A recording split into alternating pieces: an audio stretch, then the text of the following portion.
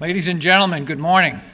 I want to welcome not only the students from the U.S. Naval War College, but the multitude of tenant commands here on the base here in Newport, from the base itself, Naval Academy Prep School, Officer Candidate School, Naval Supply Officer School, as well as the other commands.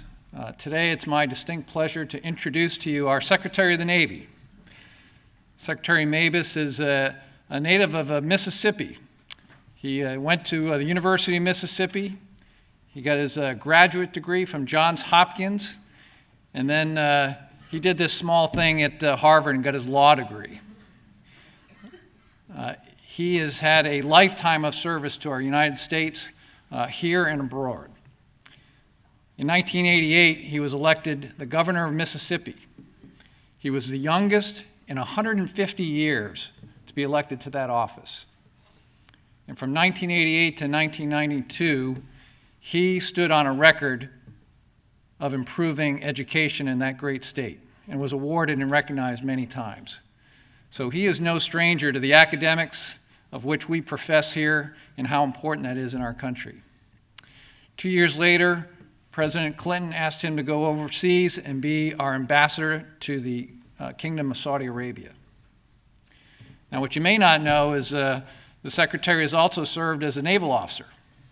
In fact, he was home ported right here in Newport, Rhode Island, on board the USS Little Rock, a cruiser, and he's very proud of his time on the bridge as an officer of the deck in his service in the United States Navy.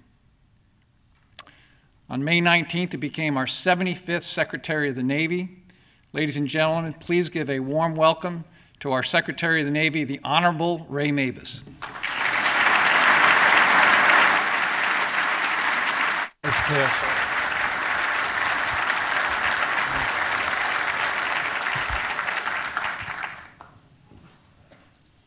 Reverend McCarter, thank you, and I'm glad to be back in Newport. He and I were talking on the drive over.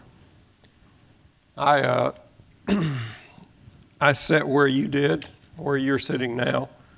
I went to communication school here, although we didn't have quite this nice a building. I hope they've torn that one down. And it's been a few years. I counted up, and I'm not even going to remotely tell you how many years it's been since I last sailed under what we call the $2 bridge, going to putting out to sea.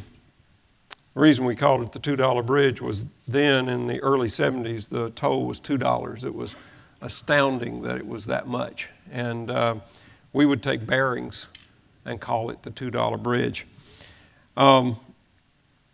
I say all those things because I want to start this talk by telling you a naval story of mine. I did ROTC at Ole Miss. And I went through Ole Miss in 3 years, and I took the last 2 years of Naval ROTC as 1 year. So I had to take my midshipman cruise after I graduated. That was the summer of 1969. I went to the Med, did my cruise, and when it came time for me to leave, I had orders I was flying back into New York from Naples, and I was told to go to Columbia University and be commissioned at the ROTC unit there. So I did. And I got to New York the night before, and the next morning called the captain who was commanding the Columbia ROTC unit about arranging to come out and be commissioned. And one of the things he said, now, you don't have to wear a uniform if you don't want to. Which is a strange thing to tell somebody about to be commissioned into the Armed Forces of the United States. And I asked him, why not? He said, well, there had been riots about ROTC the year before at Columbia. And he was a little bit concerned about safety. And he said that nobody wore their uniforms out around campus. My notion was that if I was going to be commissioned, I was pretty clearly going to do it in uniform. So I put on my uniform, got on the subway, went up to Columbia. Nothing happened. But the notion that you shouldn't wear a military uniform, even on the day you were getting commissioned, was not a strange notion in 1969. You're in a very different Navy. You're in a very different military from the one I was in. The relationship that the Navy today and the military today has to the American people is a fundamentally different one than when I was in. During and immediately after Vietnam, the military, frankly, was not very trusted. It was not something that a lot of people looked at as something to be trusted or emulated or to identify with. Now, in that period of time, from '69 until now, the American military has gone from that relationship to being the most trusted institution in America. Americans have separated the warrior from the war, regardless of what Americans think about any conflicts we're in. The trust, the confidence, the level of respect for the military is higher than for any other institution in this country. And that just didn't happen. That wasn't an accident. A lot of people who wore the uniform worked very hard. A lot of people sacrificed a lot. They lived up to a very high standard. They held themselves and others accountable. And because of that, the level of trust, the level of respect, the level of confidence in the military is as high as it is. But that's a fragile thing, and it can be undone. Now, the people I'm talking to here today, you're the current and the future leaders, not just our Navy, but our military. And Admiral Carter talked about the various commands here, starting with the War College, but also the Department Head School for Surface Warfare, the Command Leadership School, Supply School, and so many other commands. You're all on your way back to the fleet for command or very high levels of responsibility jobs. And that's the reason the War College was founded, to prepare people for that responsibility, to prepare people to command, to prepare people to lead, and to do so with ethics, with integrity, to measure up to the exceptionally high standards that we do and should hold people to. Every time a commanding officer gets relieved for bad behavior, every time there's an ethical lapse, and I'm talking now about whether uniformed or civilian, every time it erodes that trust that the American people have in us. And the misdeeds of the very few, and I want to emphasize, I am talking about the very few now, both in terms of numbers and in terms of percentages. But the misdeeds of the very few have the potential to undermine the great work of the many.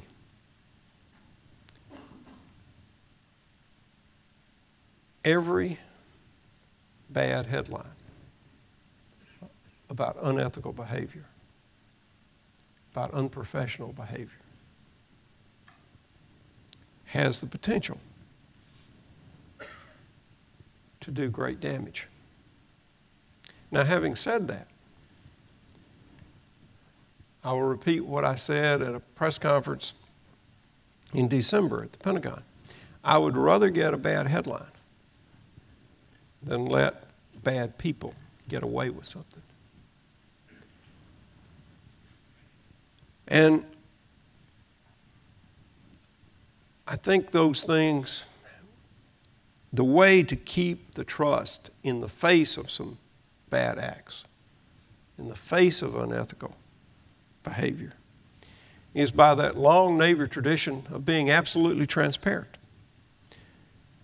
When we find misconduct, pretty unique, not only in the military but also in America, we announce it.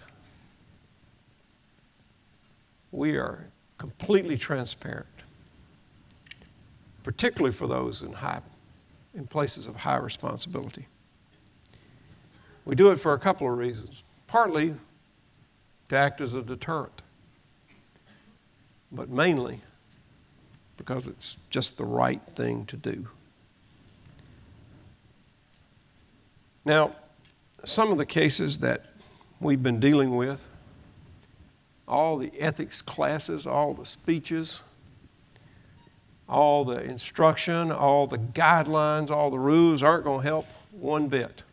If you don't know it's wrong to cheat, if you don't know it's wrong to steal, if you don't know it's wrong to take a bribe, ethics training probably ain't going to help you. You missed something that your mother told you a long, long time ago. And so the only way we're going to reach those people is to set up a system of oversight, of accountability, to find these acts when they happen and to hold people accountable for it. I've spent a lot of my public life trying to do that. My first elective office, before I was governor, I was state auditor of Mississippi, charged with looking at every dollar of money, taxpayer money, that was spent in that state, whether local or federal or state money.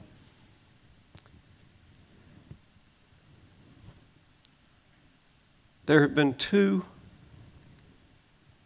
cases that have gotten a lot of ink, a lot of attention. I'm going to talk about them very briefly. One is Glenn Defense Marine Asia, husbanding contract, that the allegations are that the head of Glenn Defense Marine bribed people, including an NCIS agent, bribed officers to tell him what our classified ship movements were so he could bid on, he'd know what ports to get ready to bid on, bribed people to give him the contracts, gave gifts, lavish, completely inappropriate gifts to higher level people. But the thing that has not come out as much as it should have is that the reason you're reading these headlines, the reason you're hearing about Glenn Defense Marine is that we did it. activities that that company engaged in moved across some tripwires and caused NCIS to begin an investigation. That investigation went on for 3 years, and it never leaked. And one of the things that that investigation found was that there was an NCIS agent who was taking money and providing information on where the investigation was going. So NCIS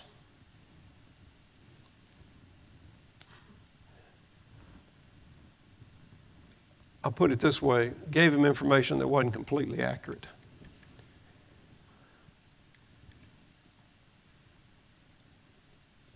We did it. We found this. And that's what I meant about I would rather have a bad headline than allow somebody that's doing this to get away. Now, right now, that case is with the U.S. Attorney for the Southern District of California. But whatever action, criminal action, that the U.S. Attorney takes, if there are people involved for whom the statute of limitations is passed or that didn't do anything criminal but violated Navy ethics or may have violated Navy ethics, I've set up a consolidated disposition authority, and we will hold those people accountable. And it's a higher standard than just criminal acts. The other thing that's gotten some attention lately is the cheating at the nuclear power school. And once again, the reason that came to light was a sailor was approached about participating in the cheating, and he said no, and he not only said no, he reported it. And in both cases, we were the ones that made it public. In both cases, we didn't try to hide it, didn't try to sweep anything under the rug. And in fact, in the nuclear power school, we announced it 2 days after we found out about it. And as I said, if you don't know it's wrong to cheat, if you don't know it's wrong to take bribes, you're not going to respond much to ethics or rules. But we can set up a system to make sure that whatever those bad acts are, that they don't go unaccounted for, and that when we find them, that people are held accountable and held publicly accountable. But when you get past that obvious stuff,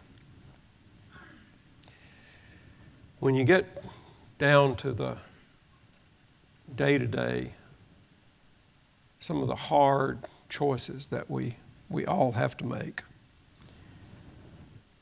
we hold people, and we should, to a much higher standard than any other organization, any other part of society do. And that's the reason, that's the bedrock reason that trust is there from the American people. They know we hold people to a higher standard. They expect us to, and we expect us to. And that's what a big part of leadership is all about. It's about upholding those higher standards, not just for other people, but for yourself. It's about being a model. It's about not cutting corners. It's about not giving excuses. And there's a lot of levels and types of leadership. I mean, one is speaking up if you see something that's going wrong. Another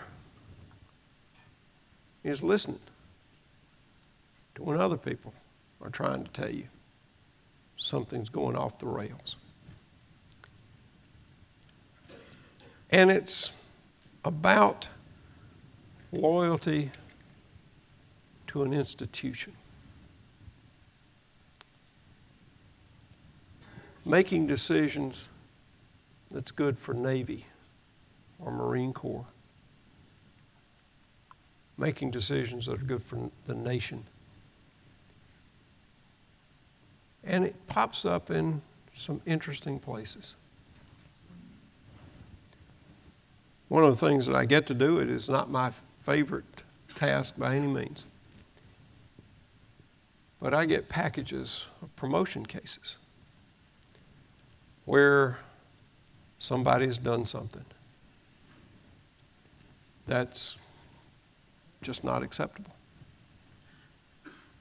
A DUI. Things like that. And the question is whether to promote or not. And on the package that comes to me, there is a chain of command. Does the commanding officer recommend promotion? Does the next in the chain recommend promotion? All the way up to the CNO. And I have to say, it is very rare for the immediate superior to recommend not to promote. And in the times when I've just asked out of curiosity, it's usually, well, I didn't want to hurt somebody's career. He's a good guy. She's a good person.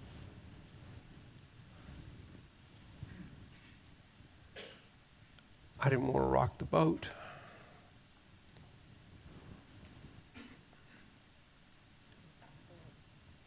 That's not making decisions based on institutional integrity. Now, you ought to do it on a case-by-case basis. I'm not saying that there ought to be a lot of non-promote things here, but it ought to be done with the notion, would you like to be commanded by that person? Would you like to have your son or daughter commanded by that person, supervised by that person? And it comes out in fitness reports too. Nobody wants to be the bad person. Nobody wants to upset a career. And it's a little bit like school. When teachers just say, all I got to do is make it till May, and then that kid's going to be somebody else's problem. It's just passing along the problem.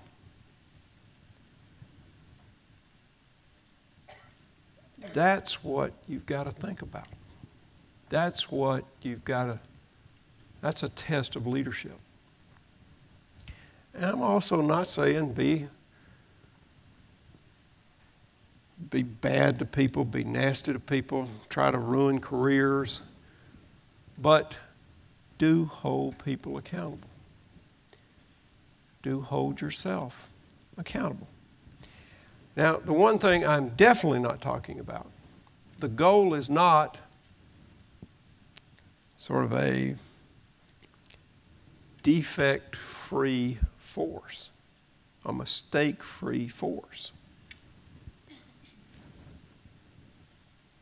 When Admiral Roughhead was CNO, he kept a copy of Chester Nimitz's fitness report. As a young officer, after he had run his ship aground, he was court-martialed for it. He was exonerated at court-martial. He was a destroyer captain, and he said, his defense at court-martial was, I have been trained to be aggressive. And I was being aggressive, using my ship, getting close to shore in order to support troops on the ground.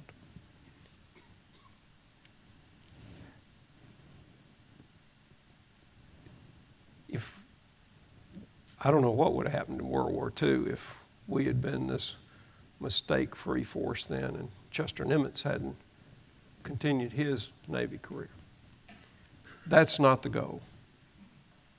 But there's a big difference.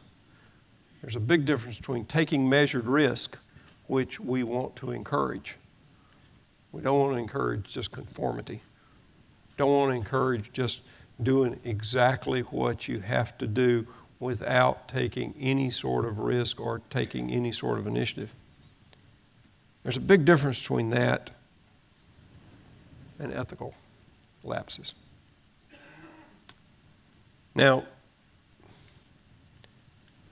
it is not easy today. It's not easy today to be a leader. It's not easy today in the Navy or the Marine Corps or in the military. Our deployments are long and they're getting longer. Marine Corps is drawing down. If you watch the news, as I suspect most of you do, you know that there are financial issues about the military in Washington and what we're going to be able to do. But hard times make leadership even more crucial. It's pretty easy to manage in good times. Hard times is not a reason not to make some of the hard decisions. Hard times is not an excuse to become lax, to say, well, one little thing won't hurt. And I'll tell you one more political story. When I was running for state auditor, a guy I was trying to get his support said, well, I got a question for you. He said, do you think stealing $5 is as bad as stealing $5 million? And I said, yeah, it's just a matter of degree. It's not a matter of kind. And he said, that was the answer he was looking for. He said, I'll support you.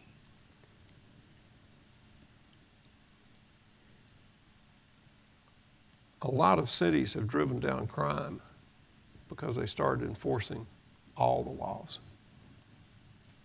small ones as well as big ones, misdemeanors as well as felonies. It's really hard to tell people they ought to pay attention to the big things when you're not willing to pay attention to the small things. Because people notice, and they learn, and they act accordingly. Finally, you have earned the positions that you have and the positions you're going to. You have earned the right to be here. The military is the most merit-based organization I have ever been privileged to be a part of. You are absolutely the right people to be assuming these positions of leadership. But as you do, remember the long journey. Remember the journey from the middle of Vietnam till today. Remember those that came before you that had to repair the relationship between the American people and the American military. Remember those who had to do that work to make sure that the trust was there with the people that you defend with your lives and with your careers. So I'll go back to that day in 1969. That day when I was commissioned, I was given a piece of paper. That was my commission. Same piece of paper every one of you who are wearing a uniform got. Reposing special trust and confidence is on that commission. And you uphold that every single day by leadership, by integrity, by your willingness to serve America. So from the Navy, Semper Fortis, forever courageous. From the Marine Corps, Semper Fidelis, forever faithful. Thank y'all.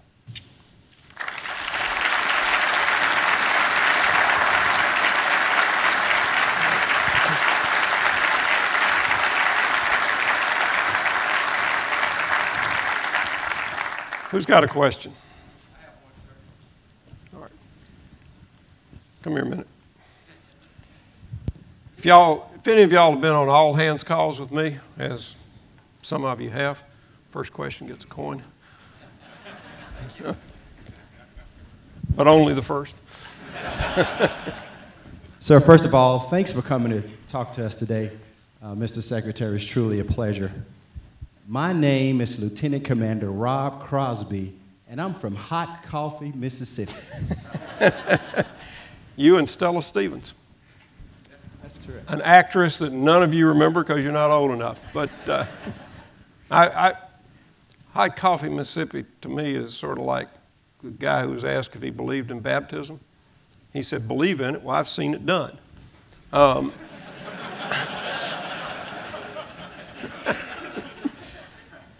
I don't really know about hot coffee. I've been to Hot Coffee, Mississippi. You're the first person to tell me they know of hot coffee. When I was 18 years old, I cast my first vote for then candidate Ray Mabus when he was running for governor of Mississippi. So I feel a connection with you, sir. You get another coin for that.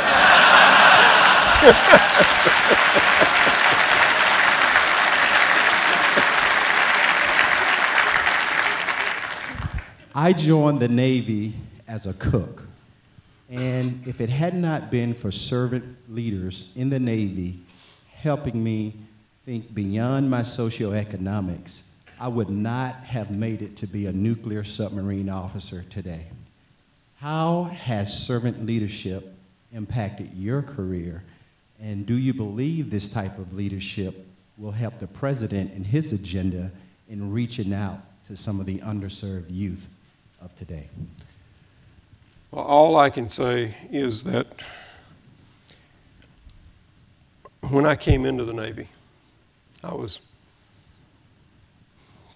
20 years old when I was commissioned. And I didn't serve for very long, and it sure wasn't very distinguished. But it was the most consequential time of my life. Suddenly I was a division officer. I was responsible for a whole group of folks.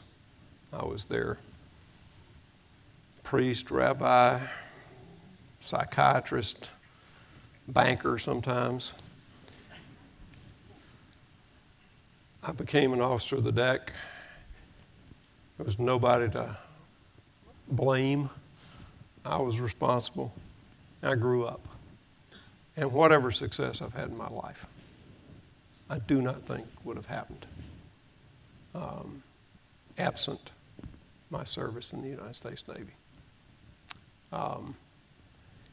You know, I went to law school after I was in the Navy. People were complaining about how hard it was. Didn't seem that hard to me. It was always at exactly the same place. You could wear whatever you wanted to. Nobody's going to put you in jail if you didn't show up. And you could quit.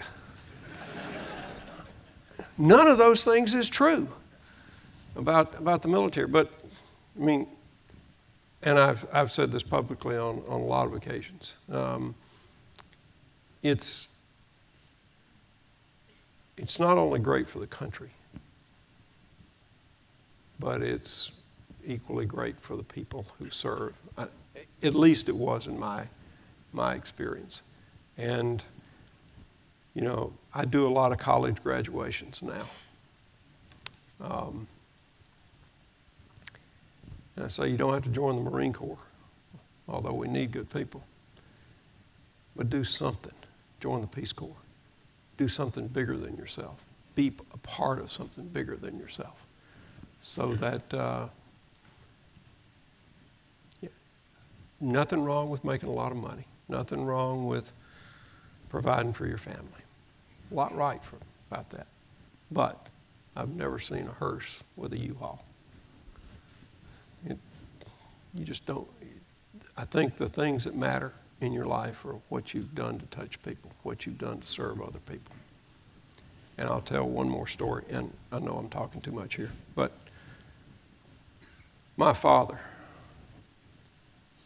owned a hardware store, town of 1,000 people. I'm from Ackerman, not much bigger than hot coffee. And he was really the only true hero I think I've ever had. He grew timber when he sold the hardware store. He died in 1986 when he was 85 years old, after a long and very good life. The year before he died, he planted trees. Now, he knew for a fact that not a one of those trees would do him any good. He knew for a fact that he would never see any benefit from them. He knew for a fact that he would be long gone by the time they were grown. But he did it. He didn't cut a single tree that year. And he did it as a matter of faith. He did it as a matter of hope. He did it for me. He did it for his granddaughters that he never met. He did it for the future. And that's the same reason I think a lot of us serve. So.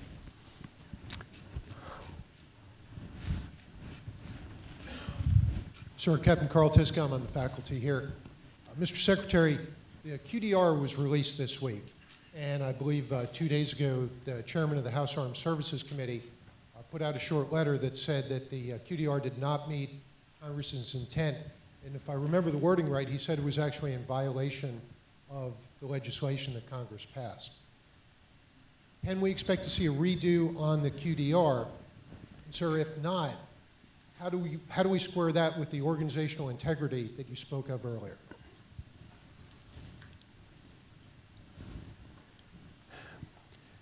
Well, I think that the QDR is supposed to be and is just an overall overarching strategy that we're going to pursue for the next 4 years and beyond. But it's to give a sense of what the military structure ought to look like. And this is the second QDR I've been in the Pentagon for. And I think it's fair to say that every time there are complaints about, concerns about the QDR and criticisms of the QDR. And one of the things that I have pointed out is that no matter how smart you are, and there are a lot of smart people working on the QDR 4 years ago and this time, no matter how foresighted you are, you're not going to know what's coming at you. If we'd have done a QDR right before the wall came down in '89, we would have been 100% wrong as to what challenges were going to face the military. If we'd done a QDR on September 10th, 2001, we'd have been a lot more wrong than right over what challenges. So I think if you view the QDR as here is, with the best knowledge that we have today, what we're going to face. But I also think it underscores the fact that because we don't know what we're going to face,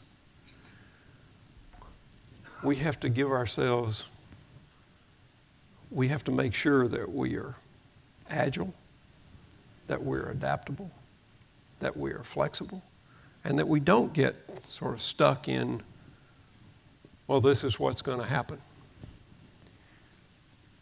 I take a brief from every carrier strike group that comes back, and also from every amphibious ready group.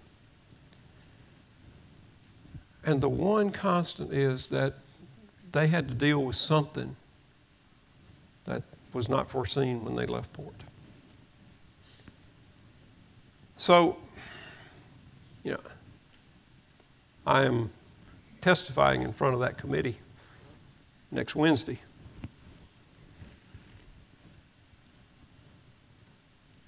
And while I'm sure there will be some questions on it, and I have enormous respect for the chairman of that committee, I think that not only looking at this QDR, but looking at QDRs in the past and the concerns, the criticisms about those QDRs is helpful. And I think it also, regardless of what concerns there are, should not keep us from focusing on making sure that we have that adaptive capability to, and I think that maritime services are particularly suited for that, to do whatever the nation calls on us to do. That we're not sure what the future is going to hold. All we can be sure about is we have to be ready, and that goes back to the thing I was talking about. We've got to have the trust of the American people that we are this ethical, this professional, this force that can be counted on to protect them, to defend them, and to do so in a way that that honors who we are as Americans. Who else?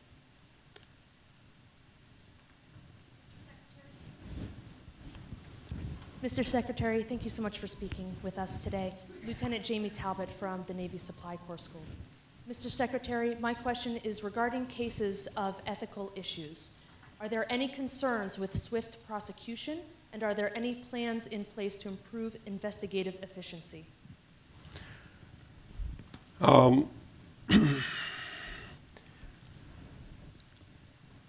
I've always got a concern about swift prosecution or swift resolution. I'll put it that way. The resolution needs to be quick.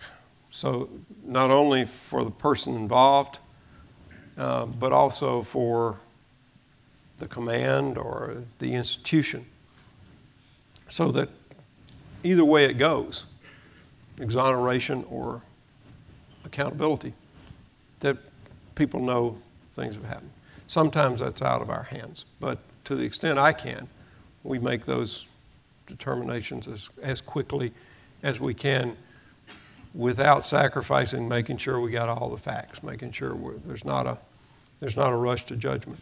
In terms of investigations, in one area, we've hired 54 new NCIS agents to investigate sexual assaults in particular, because the time that it was taking to investigate those assaults was just far too long.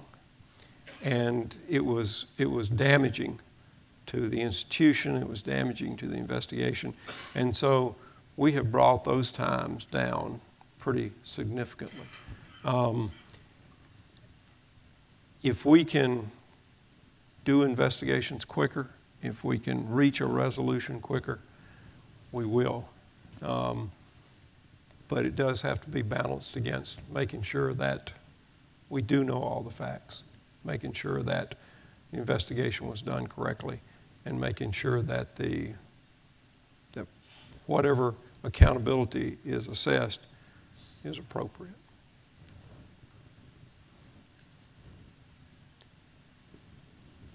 Yeah. We got two right in a row, so I'll do the first one and then. Good morning, Mr. Secretary. Thank you so much for giving us your time this morning. Senior Chief Armetta, currently attending the SCA, stationed in Strike Fighter Squadron 25 Lemoore. My question is about tuition assistance. Obviously, that's a huge topic that's been brought up with possibly going away, not only in the United States Navy, but in other armed forces. What are you and the other secretaries doing to ensure that that stays within our grasp to continue education because of how important it is for all of the armed forces? There was, you're correct that last year there was a movement. Different services were looking at it in different ways in terms of tuition assistance. It was a purely budgetary driven thing. Congress passed a law that said that tuition assistance had to continue basically in its current form. So it's sort of like gravity. It's not just a good idea, it's a law.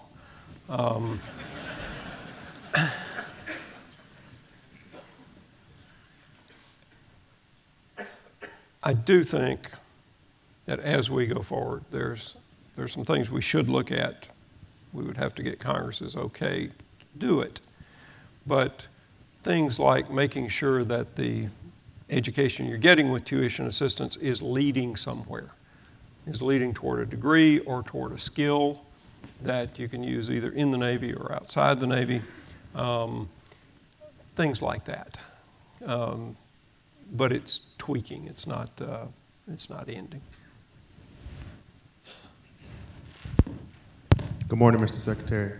Senior Chief Adrian Watkins. I'm also an SEA student coming from Navy Personnel Command. My question is the current status of the Ohio Replacement Program. Is that still progressing, and how is the Common Missile Compartment development coming along? The Ohio class replacement is the top priority. We're doing engineering work right now. We're doing R&D work right now. We'll start doing acquisitions, buying stuff to begin building the first Ohio class replacement in 19. She'll go to sea in 29. And that's on track. We've protected that in the budget. The Common Missile Compartment, call that because the British are also buying the same missile compartment, is also on track. They will need it before we do. They will get the first of these. They will do the initial testing of the Common Missile Compartment. And we're also on track for that. Now, it's also true, and I think that a discussion has to be had, or needs to be had. If the Ohio class replacement is paid for completely out of Navy shipbuilding, it will take up about half of all Navy shipbuilding funds for more than a decade. It will devastate every other type of ship in the Navy, including other submarines, the attack submarines, but surface subs. The Ohio class replacement is part of our strategic deterrence, and as that is a national program. And I think that that discussion needs to be had about what's the appropriate way to pay for it. And are we willing to so completely cut into the Navy's other shipbuilding accounts, other shipbuilding lines, other responsibilities to do that? How should we approach that to keep the other missions of Navy that are so vital to this country whole? All right, we got one more if anybody wants to do it. Good morning, Mr. Secretary. My name is Lieutenant Commander Curtis. I'm a student here at the War College. Thank you for coming this morning. My question is about the cuts to personnel costs. Secretary Hagel spoke last week and admitted it's a tough sell to tell us that it's for our safety and for our readiness that personnel costs are being cut. And my question is to you, sir, when I look at an acquisition world that is very much still stuck in preparation for another Cold War, fraught with overrun costs, fraught with behind programs, how do you help the Secretary sell that pitch to us that cutting personnel costs, pay, and benefits is what really needs to be done when we can look across the way at an acquisition program that many could argue is broken. Okay. Well, the first way is that we have fixed virtually every major acquisition program in the Navy. If you look at shipbuilding, Virginia-class submarines coming in under budget and ahead of schedule. DDG 51s, we've gotten competition put into that, and we're saving over $100 million a ship. And ships and DDG 51s are cheaper today than they were a couple of years ago. Amphibs, the cost also is being, cost and schedule are under control. The littoral combat ship, costs are down more than half from the lead ship in that class. The last of the 10 ships in a block buy that are coming out of the LCS, the first ones that were built 10 years ago or so cost over $750 million. The last one coming off the line will cost $350 million.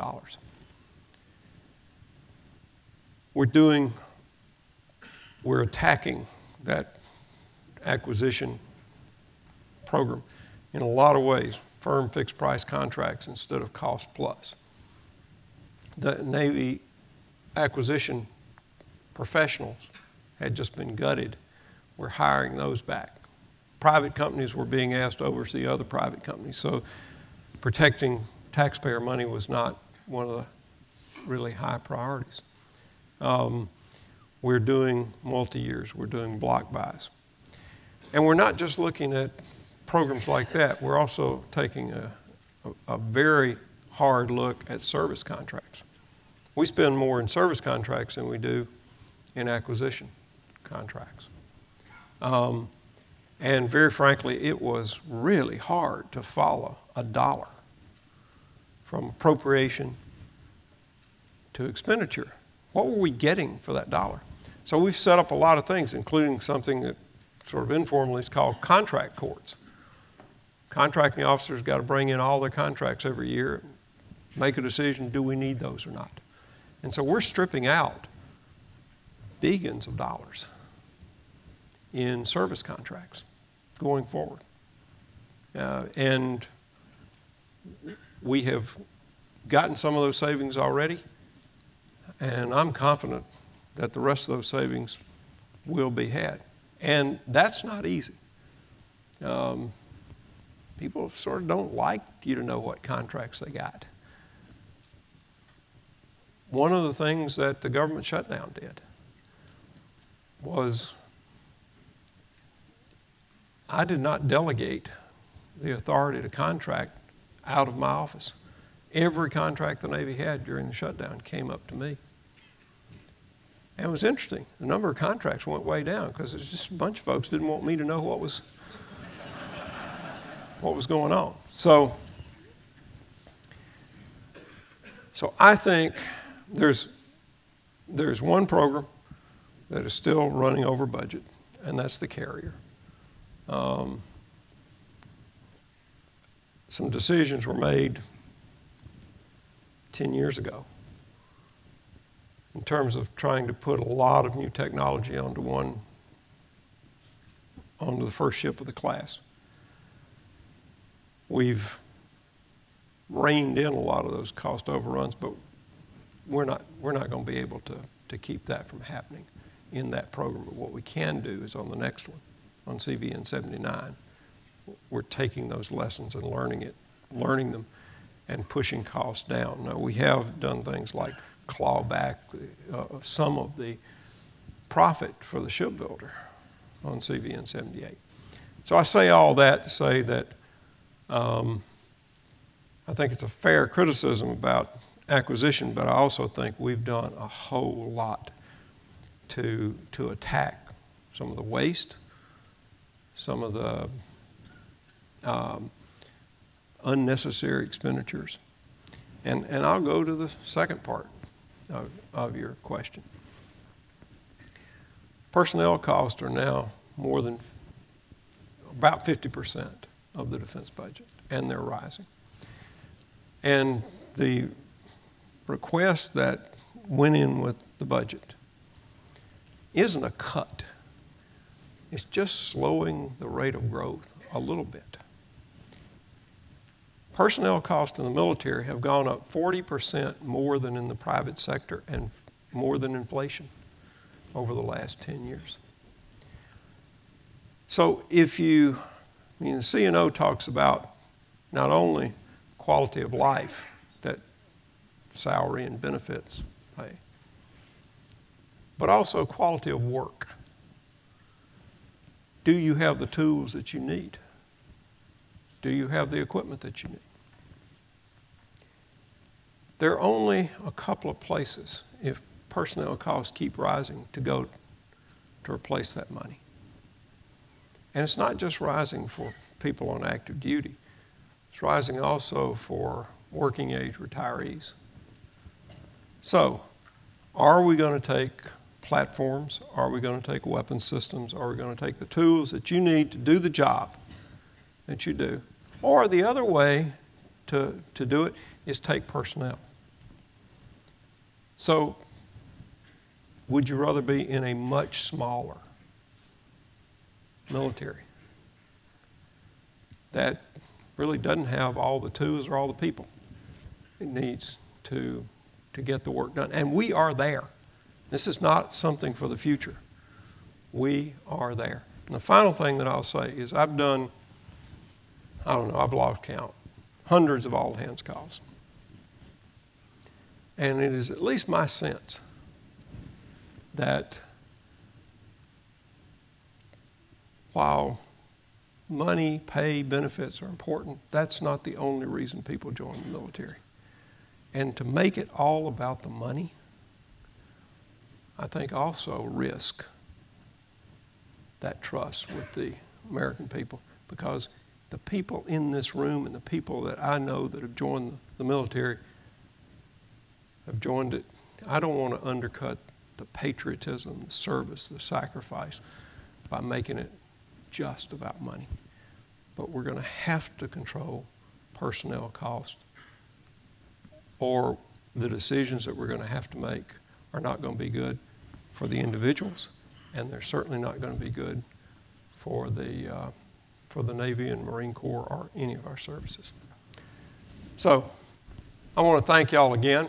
Thank you for your questions. Thank you for being here today. And more than that, thank you for what you do every single day. And I really meant what I said. It's a very small number. It's a very small percentage of people who don't live up to the standards that we do. They get outsized attention. But the huge, huge majority of people in the military are professional, they're skilled, they're patriotic, and it is not easy, and it is a sacrifice in so many ways to wear the uniform of this country. And for that, the country and I am profoundly grateful. Thank y'all.